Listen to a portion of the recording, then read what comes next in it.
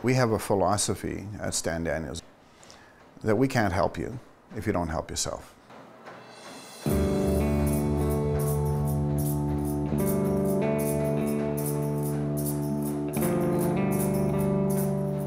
You need to make a decision about your life.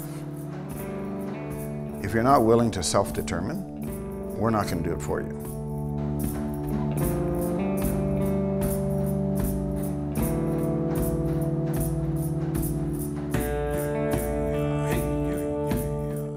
You're a very good con.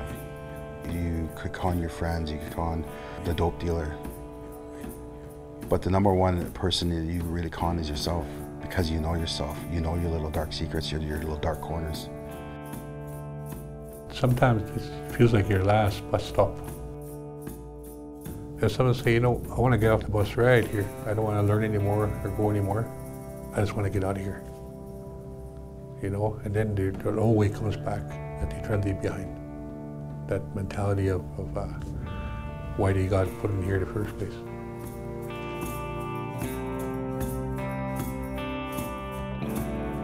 I came to prison and I realized the trauma I'd caused so many people, you know, with the victim, his family, throughout my family and my community. You know, I realized that I need to make changes. Well, I have family members that work as elders in the prisons and stuff, and they sat me down and said, you know, Justin, you can change your ways, man. There's only so much we can do for you, but everything is you. They said, you only get one shot at this, you know, and if you don't, you're going to be back in. They won't give you another chance of getting out. I hit my rock bottom too many times that I needed to change. I wanted to change. I want to have a life. You know, I want to have a family. I want to break the cycle. But here you come here, I said, you want to learn. You're responsible for your own self. Your choices are yours. This journey, this part of your life, you're going to find out about yourself so much because you have to do things for yourself now.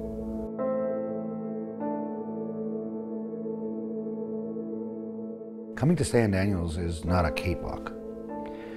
You're held to a very high level of expectation, but you're also provided a very high level of support. Those expectations are clear because we want you to be successful. You can play the system all you want, but if you're not ready to do it, you get out, you're just going to go right back to what you know because you were just playing around with it.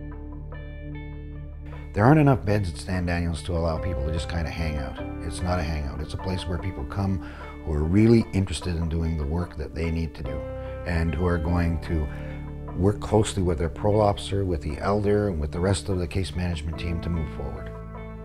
You got to be willing to learn too itself too. You can't just go there and be stubborn and think you know everything because you don't know everything, because look where you ended up. We're ready, willing, and able to provide them with the opportunity to develop a good plan to get out. Let us help you to develop the skills that you need and get the programming that you need. That's the gateway to employment, to secure housing, to reconnecting with your family, to building a safe future. If you're not ready, then yeah, maybe this place isn't for you, but if you're really wanting that change and stuff and you really don't want to be sitting in jail, in the mediums or anywhere else, well, yeah, this place is all good, you know.